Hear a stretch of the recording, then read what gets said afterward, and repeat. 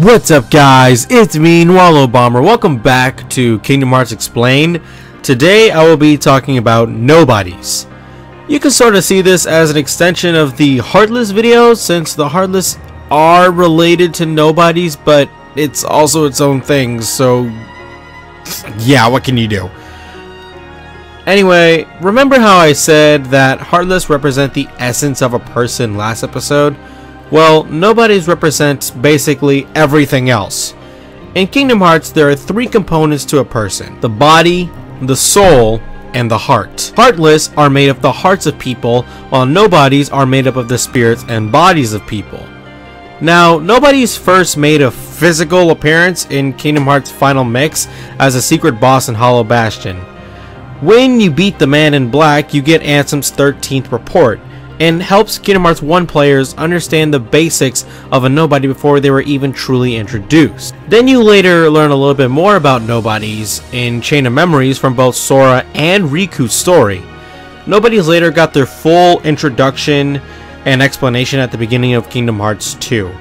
Now, like I said earlier, Nobodies are the byproduct of becoming a Heartless, meaning every Nobody has a corresponding Heartless, unless you're Kairi. Now, if someone was to become a Heartless with a particularly strong heart, as stated by Yensid-sama, the empty shell left behind, aka the body and the spirit, begin to act on a will of its own. When this happens, boom, you have yourself a Nobody. Now, unlike Heartless or their possible human counterparts, Nobodies belong to neither the realm of light nor the realm of darkness. They belong to a special realm known as the realm in between. Also, because of the nature of Nobodies having no hearts and simply being the byproduct of creating another entity, they are considered to have not meant to exist in the first place. They are stated to be in a state where they don't exist at all. I'll definitely go further into the realm in between in another video, but that's really all I have to say now. Now, unlike Heartless, there are no man-made Nobodies, meaning every single Nobody was once a real person. They're all natural. Now, I'm going to bring up a point I made in my last video. The only people who can't produce a Heartless are the Princesses of Heart, or the people who have had their hearts stripped clean of darkness. However, it is possible for a Princess of Heart to have a Nobody, but these are only in the most extreme, specific, and special kinds of circumstances. The only possible example is, of course, Kairi and her Nobody, Naminé.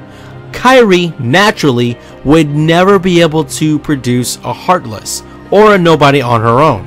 However, because her heart was inside Sora when Sora's body, heart, and soul was going through its own process to make a Heartless that ended up making Roxas, Kairi was also used in that process. Contrary to popular belief, however, Naminé was not made from Kairi's body or her soul. Naminé was made from Kairi's heart, yes, which makes her Kairi's Nobody, but the body and soul used to make her was actually Sora's, which is why Naminé is linked to Sora. Nobodies also only obey the orders of other high-ranking Nobodies. Typically, the members of the organization command a certain Nobody. For example, the Sniper Nobodies are controlled by Xigbar, Dragoons are controlled by Xaldin, and Samurais are controlled by Roxas. Unlike Heartless, who generally are black in color and only have a human form under the right conditions, Nobodies with the strongest hearts have human form, but other than that, there's really no other kind of requirements. The heart doesn't need to be as strong as if the person was becoming a Heartless and maintain their human form. If Nobodies don't look like humans, they will range from a multitude of different breeds. Dusk are considered the most common form of Nobody. They are skinny, they have very fluid movements.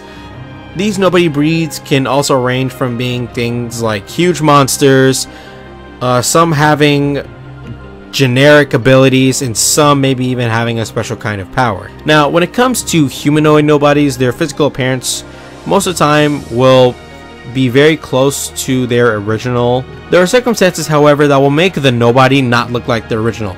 Two examples are Xemnas and Roxas, and I guess Naminé, but I also explained what's happening with her. When Xehanort became a Heartless and a Nobody, Xehanort's heart, of course, went to Ansem. But Xehanort was housing somebody else's heart at the time, and this heart went to the Nobody and changed their appearance. This was Terra's heart. However, because of the fashion of Xehanort having Terra's heart was through possession instead of simply consensual housing, Xemnas took on some of Xehanort's qualities, i.e. his ambitions, hair color, eye color, skin color. Roxas also suffered from this. When Sora became a Heartless, Ventus's heart, who was in Sora, went to Roxas and shaped his appearance. And since Ventus didn't possess Sora, Roxas just looks like Ventus's clone. Also, when it comes to humanoid nobodies, they gain any and all abilities that their original selves had.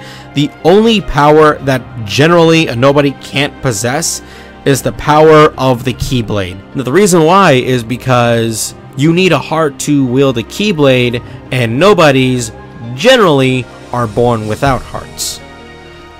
The only reason Roxas could wield the Keyblade was because Ventus's heart was inside of him. The only nobody who didn't gain power from their original self was actually Naminé.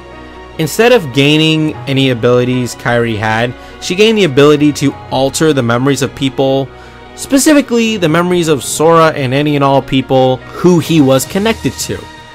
I plan to talk about this later on, so don't worry, there's definitely more to it.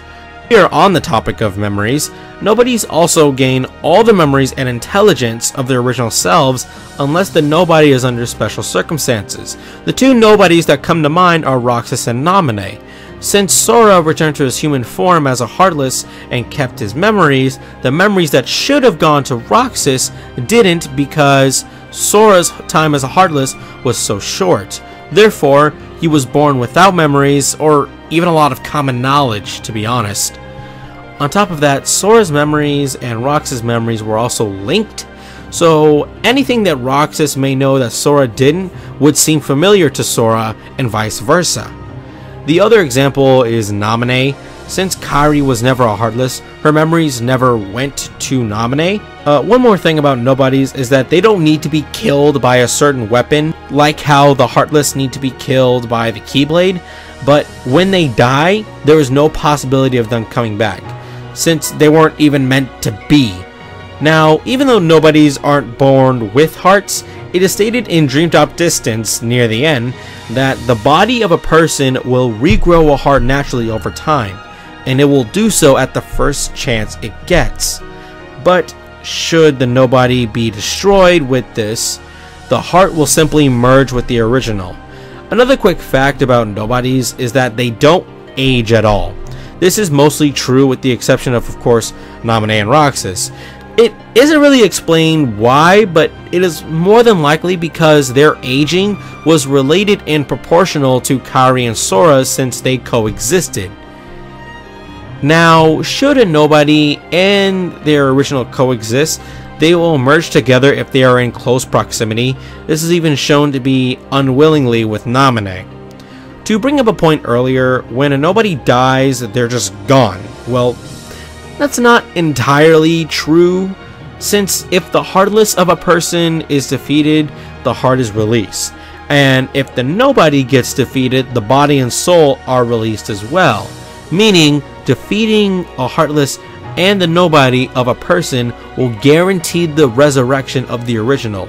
This was how Xehanort and the other members of the organization were able to return. Well guys, that's gonna do it for me. I feel like I got the general idea about nobodies, so hope you guys enjoyed this.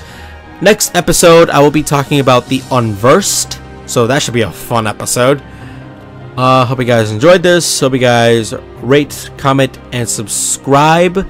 Hopefully you guys sponsor my channel. This has been Noir Lil Bomber, and I'm out.